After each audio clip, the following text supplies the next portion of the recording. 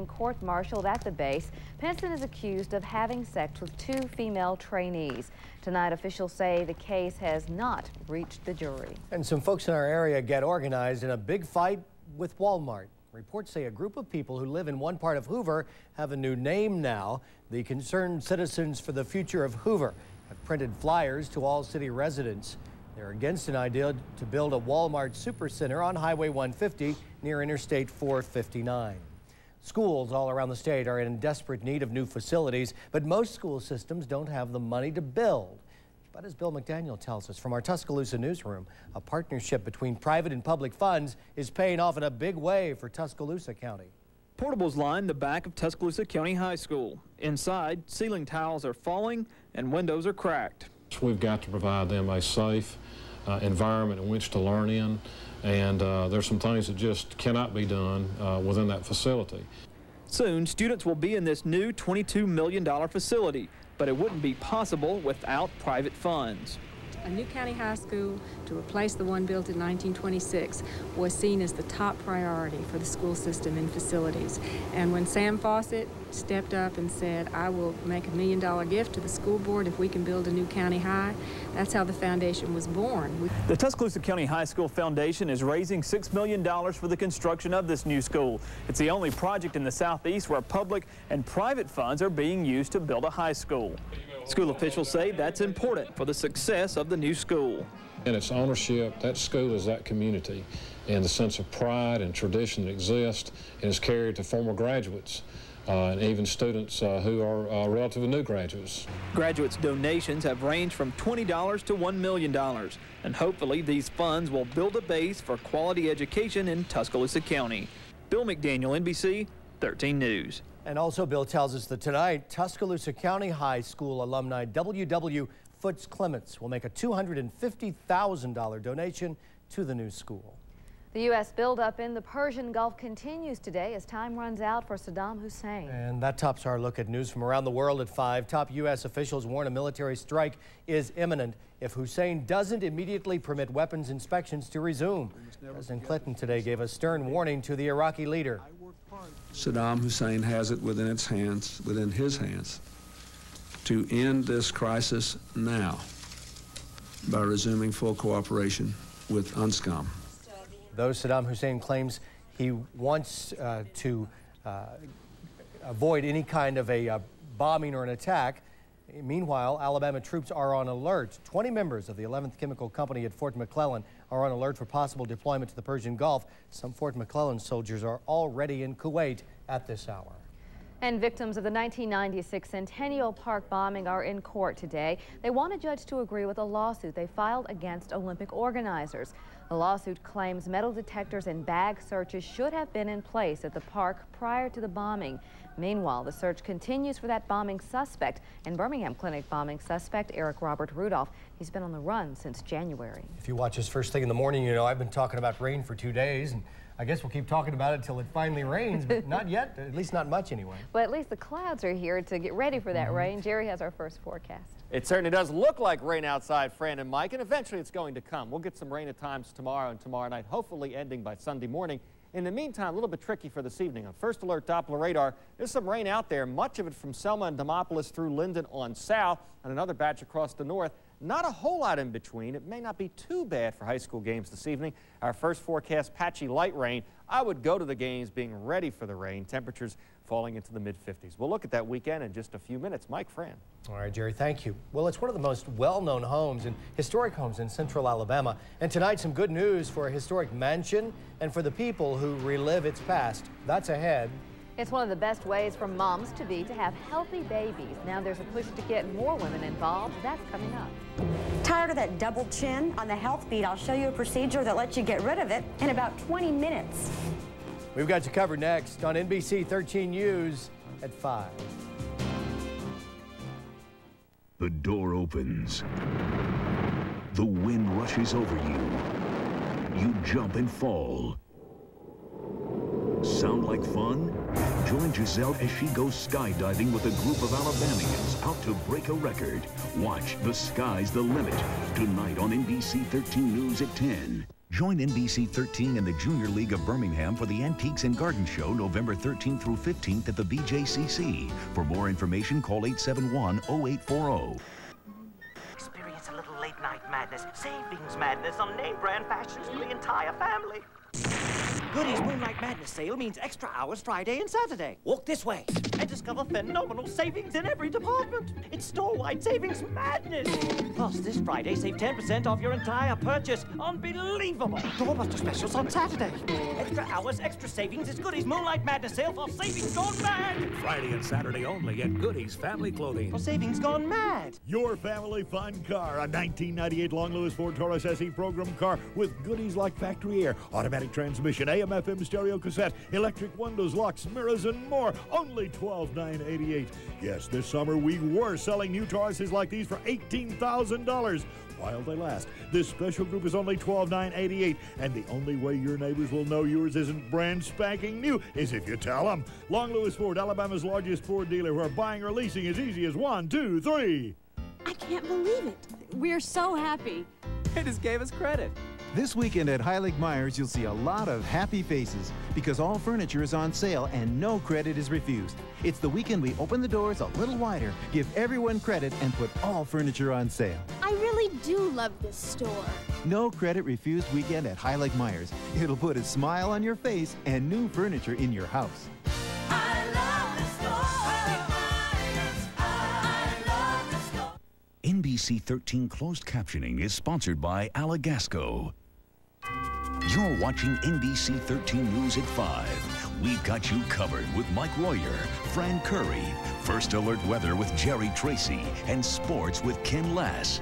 NBC-13 News at 5 continues.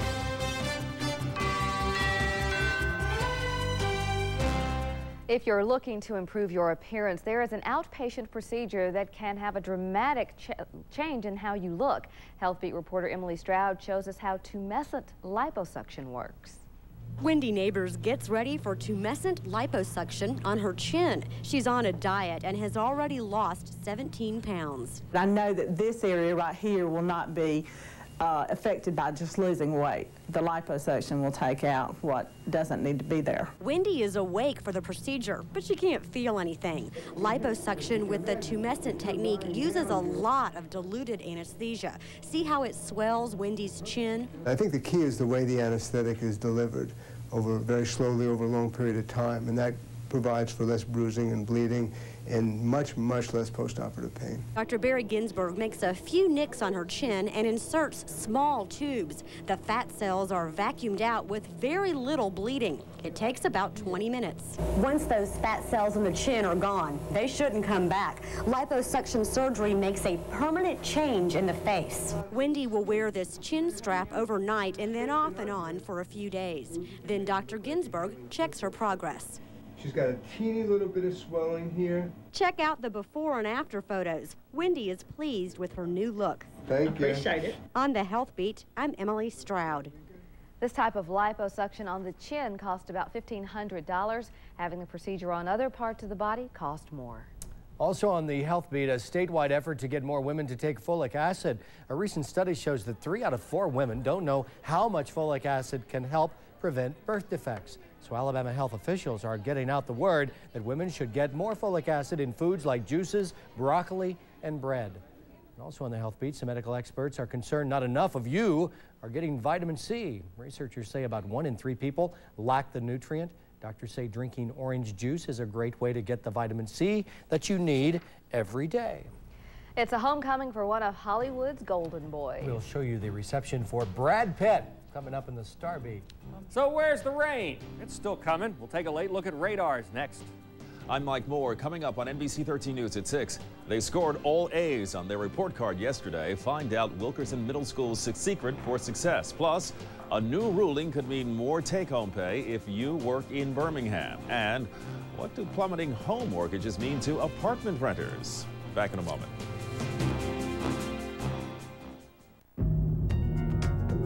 Dodge Ram was the first and is still the only full-size pickup to be ranked most appealing by J.D. Power and Associates.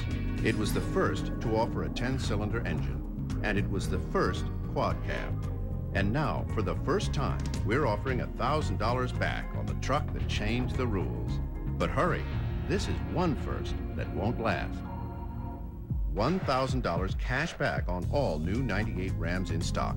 Renting a vehicle, get aboard the Acclaim Auto Rental Express. And enjoy one nice ride. Meetings, conventions, church trips, or vacations. Acclaim Auto Rental has 3 convenient locations to make renting your Chrysler, Plymouth, or Dodge daily rental easy. Cars, trucks, or a 15-passenger van from the largest fleet in Birmingham. All rentals have unlimited mileage and no extra charge for additional drivers. A claim for a day or a claim for long-term rental. Clean, serviced vehicles and the very best personal service. Acclaim, your key to auto rental.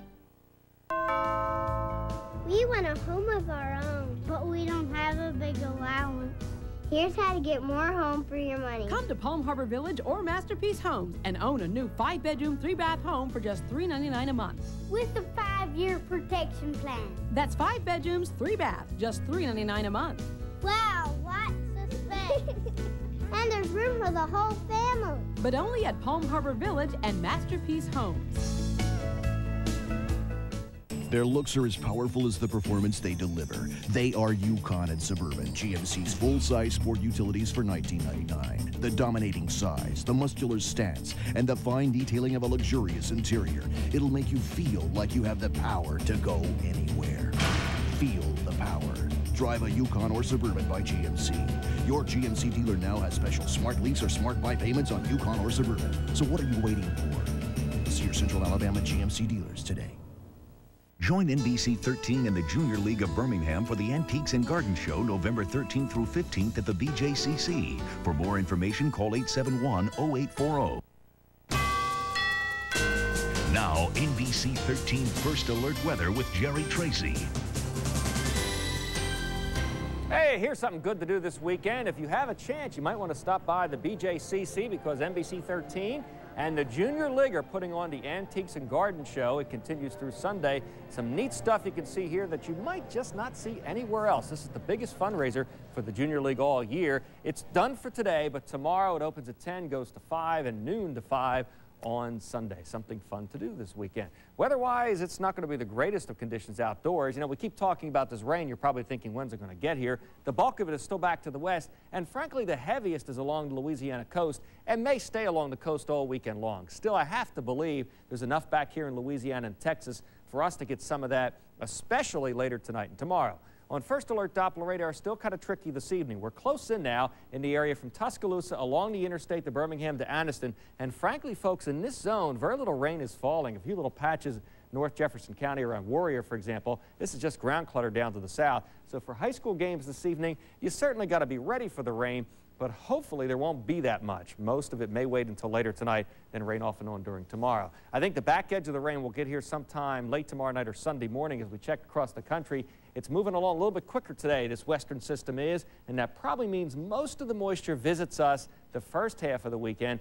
We could even get a little bit of clearing come Sunday afternoon. Meantime, for Bama at Mississippi State tomorrow, not so good. It's going to rain at times. Temperatures basically in the upper 50s. Same pretty much forecast for UAB with Middle Tennessee coming to town. Rain at times at Legion Field and kind of cool too. Mid-50s for temperatures. And finally for the Bulldogs coming to Auburn, occasional rain. Temperatures falling down to near 60 or so. It's possible none of this rain will be especially heavy at any of the games, but it's going to be damp outside nonetheless. Rain at times tonight, especially later on, down to 52 for the low temperature. A cloudy day tomorrow with off and on rain, high temperature 57. On your 5-day forecast, we're going to forecast a little better conditions for Sunday, especially in the afternoon, maybe some clearing then. And frankly, next week looks nice, kind of warm too. Temperatures getting to near 70 Monday and Tuesday with partly sunny skies. So we're still kind of waiting in the delivery room for the rain, but it's still coming.